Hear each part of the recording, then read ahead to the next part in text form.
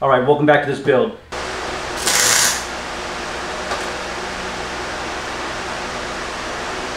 right, the seat pan is finally finished. I've put a lot of time into making it as perfect as possible. I did a lot of contouring and shaping, and then did some final Bondo fill for some of the slightly lower lying areas. Although it's all going to be covered with foam, so it doesn't matter how perfect it looks. Aesthetically, just the shape is what's important. And then let me show you how it hooks onto the bike. So I have one post here and two posts back here for the hole in the front and the two holes in the back. I also have some additional cross bracing. I've been trying to figure out placement of all the different parts. I was thinking about putting the rectifier back here, but now that I'm building the battery box somewhere else, I'm going to use a bigger battery than I expected. I think I'll have enough space to probably put it back here or somewhere. I was thinking about using that 4-cell anti-gravity battery, which this is the profile it has. So there's a couple of different places that I could potentially put it. And then this is the size of the Moto Gadget M Unit Blue. So trying to figure out spacing for all the parts. I also have the CDIs that can fit here. And then there's going to be a lot of wiring and cabling that gets laid into this space. But I think actually the battery is going to be where the dual stand hooks up. So I think I won't be needing this, and I'll have a lot more space than I thought I would. But now that the seat pan is finished, I have 1-inch foam that I'm going to glue over the top of it, do a little bit of shaping, and then I'm going to see if I can vinyl wrap it, how good that looks. I am considering taking it to professional to make it perfect, but figured I'd give it a shot myself since I'm trying to do as much of this project in my garage as I can.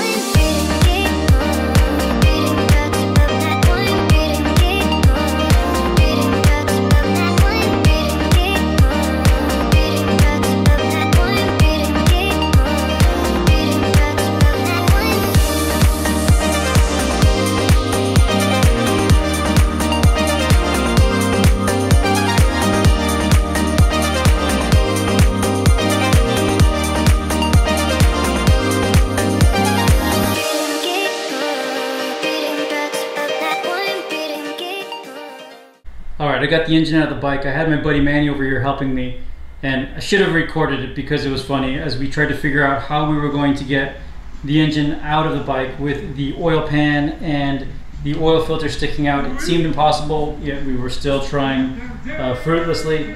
And as it turns out, there's a bar on the frame that pulls out, and we could have actually just slid the engine out had we wanted to. We had actually had the bike on its side and every other weird angle. Then Manny pointed out that the frame was coming apart, and we removed it, and that turned out to be easier than I thought, which is great because after I get the frame coated and the engine cleaned up, I want to make sure that I'm not scratching things, and it looks like it'll actually be pretty easy to put back together. And I also tore apart both the rear and the front wheel. I'm going to have both of them rebuilt, but while I was at the powder coater, I had them do it in this textured black color, which I think looks really nice. Alright, so I've got the frame back from the powder coater and it looks really good. I did it in the semi-gloss black that I've done some of the other stuff in, and I really like also how it cleans up my ugly welds. Alright, so I don't have a helper today, and I'm going to try to get the frame back onto the motor. I've done all that I can to clean up the motor. Again, I decided not to paint it, at least at this point. There are parts like these caps that I'm going to pull off. This one's actually powder coated. I may end up getting a different one just because this may be too hard to get down back to metal before I polish it. But the tappet covers, for instance, I'm going to pull off and polish, as well as the gear cover here. But for now, I want to get it back on the frame so that it's starting to look like a bike again. I've tried though just to put it on its side. I have a piece of wood to make it nice and flat, and I'm going to see if I can't just lay the frame on top of it and then write it by myself. So we'll see how well that works. I've taken off that piece of the frame that goes on the side that I realized last time comes off, so I'm assuming it'll just be a matter of setting this on top.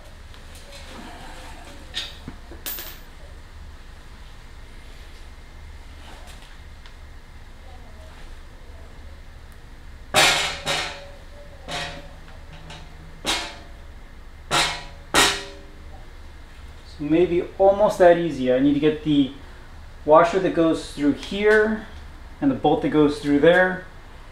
And I think I can start bolting up things on this side, and that should give me enough structural rigidity to bring it back upright and then get everything else in.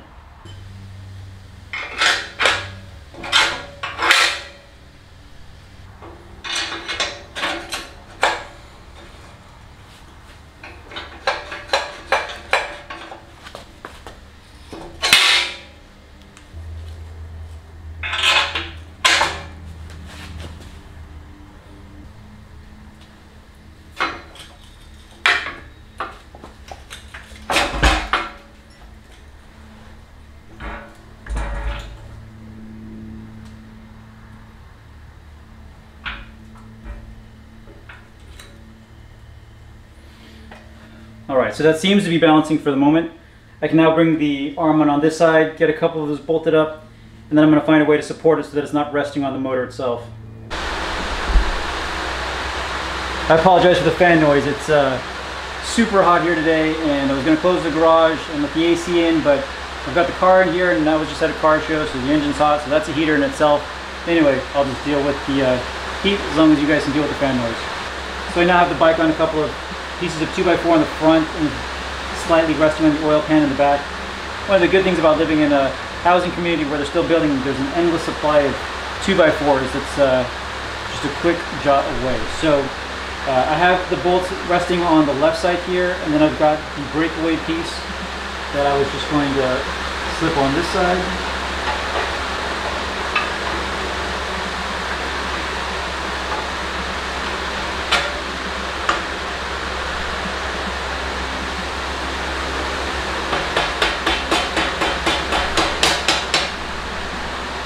Before I had the swing arm powder coated, I put a bolt in the hole that the grease fitting goes, just to make sure that I didn't get any of the powder coating material in there. So I'm going to back this bolt out, put the grease fitting back in. I'm going to start by packing with grease and then get the end caps on and the swing arm back onto the bike. And then I also have new shocks that I'm going to put on at the same time. Alright, it's really hot in the garage right now, but I got done the things that I aimed to do. So I've got the motor back onto the frame. There's still a couple of brackets that I need to assemble, but for the most part, that's back together. I've got the swing arm reattached, I've got the grease fitting on, and put grease into the main bushing area here. And I've got the new suspension on. So this isn't particularly fancy suspension, but two things. One is it's the right length, because the suspension that previously was on the bike was very much the wrong length, much too long.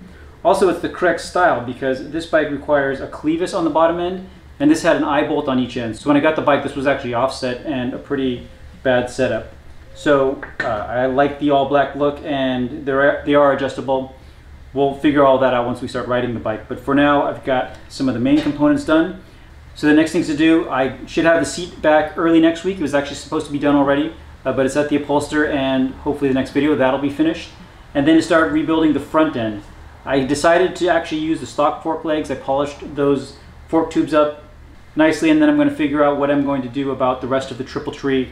But that should be coming soon, and then once I have the wheels back from the builder, this should start looking like a bike, and we can focus on the fuel system and the electrical system, and probably not too far away from being done. So excited about how this build is going. Appreciate everybody sticking around. If you have any questions or suggestions, please throw them in the comments below. Subscribe, like, and stay tuned for more videos. Thanks a lot.